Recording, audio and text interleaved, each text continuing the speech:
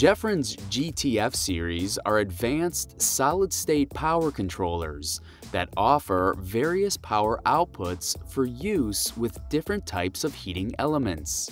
These devices are ideal for control of resistive loads with low and high thermal coefficients, IR lamps, transformers, and in mono, bi, and triphase configurations.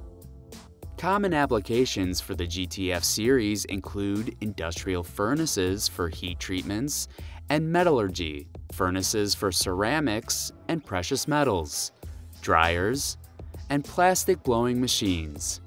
Current levels for these controllers range from 40 amps to 250 amps, and with a rating voltage of 480 volts AC, 600 volts AC, and 690 volts AC.